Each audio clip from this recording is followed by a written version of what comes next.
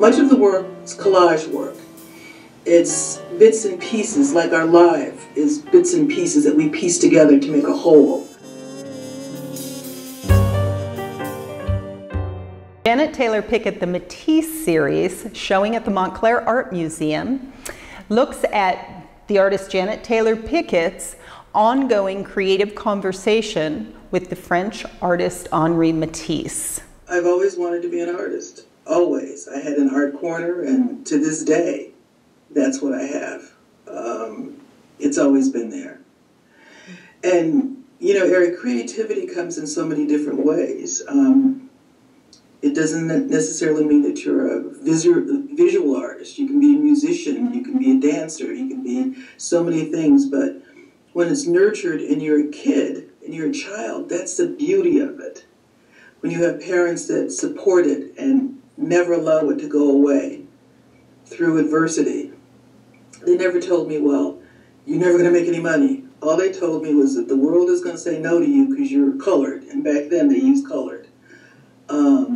You just got to say yes to you and believe that you're going to make your way in this world. A lot of her dresses, she has a series of dresses that's just showing primarily upstairs now, and it's a big part of the gallery. And so she does a lot of collage work, which I really like. The Matisse-inspired things, you can really, even before you hear her talk about it, you can kind of see it, the inspiration there, kind of the influence of the Matisse. And she gets a lot of her ideas by going to bookstores, and she'll find oftentimes out of print books, beautiful art books, and then she'll create a series based upon what she's learned. Through books, I probably came across his works and didn't quite know who he was until I got older and went to school and looked at work and looked at his art, but there was something that always drew me into his work.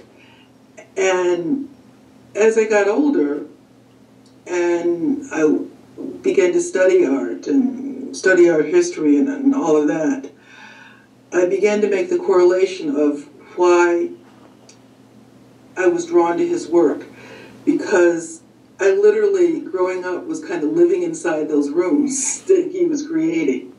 Because my mother loved to go to we call them thrift stores now, but they would be secondhand stores or rummage sales, and she and I would go with my grandmother, and my father would also bring home interesting items because he was the superintendent of this apartment building on campus. On campus meaning I grew up in Ypsilanti and Ann Arbor, Michigan. So there was stuff.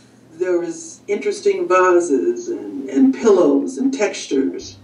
So I grew up with that kind of stuff in the living room.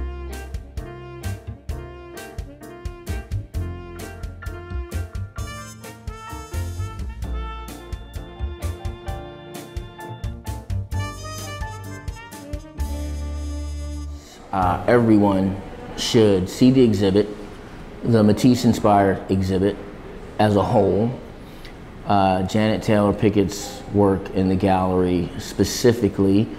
I think what you're going to get from that is the influence of Matisse as an artist over a diverse array of works. You see the Matisse influence there, but you also see how her stuff just flows through, and you know, you just get to really see, you know, kind of like her internal head conversation, just the way that it's all put together.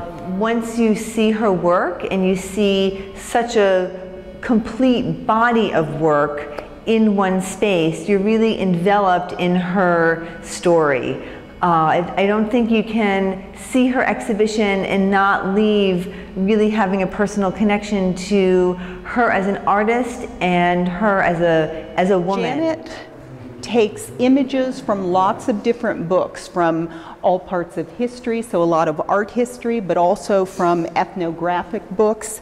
She's taken indigo dyers, women who are indigo dyers, in Africa and collaged them up the center of the dress, and then topped it off with a Matisse blue nude that she has altered by putting an indigo dyed turban on top of Matisse's work. One of the things I love most about Janet's work is her pulling in autobiographical references of her life and her family, and the impact that her family and her culture has had on her identity.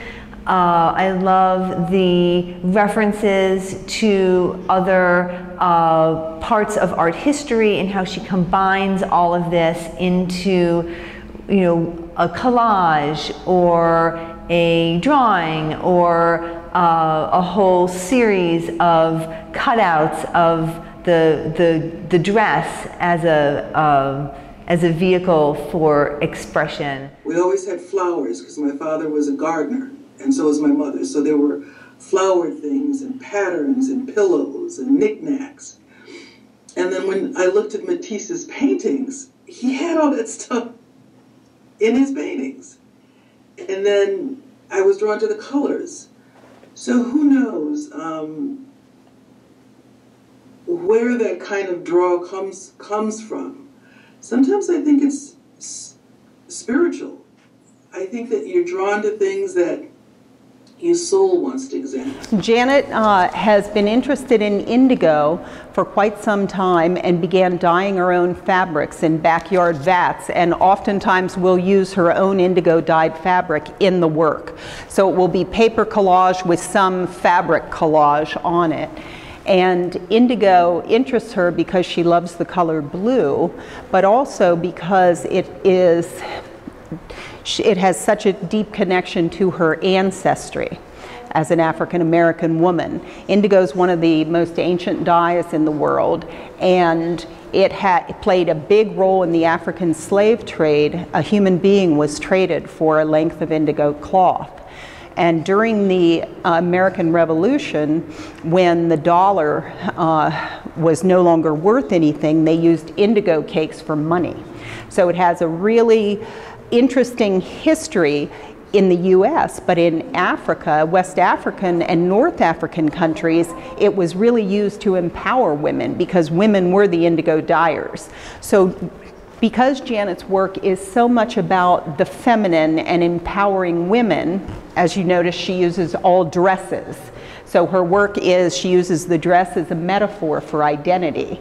So for her, the color indigo was a wonderful talking point and a way to express some of these things that she was learning in her process, as well as use a color that she loved and tie it into a color that Matisse also loved and used often. Life is long, but art lives forever, and our response to it will always change. The art is not going to change. We're going to change. And that's about having a conversation with yourself, with the world that you're observing. And that's what I've done with this particular series, Eric, because I'm having a conversation across time and space with a white male European modernist artist, Henri Matisse. And when you look at that work, sometimes it's seamless. So it's my take in having this conversation with this man. It's my take as an African-American female artist, but also from a specific, it's like when you read poetry. You read it, and it's from someone else's point of view, but you feel something from it. It's touching you very, very deeply. And from the specific, you get this universal kind of sense of where you are in the world. And this artist's expression of their journey, and you look at it, and you are touched by something in it, and it lifts you up. Because for me, art is healing. It's really, really healing. And in this environment that we're living now, we need art more than ever. Oh, we need it more than ever.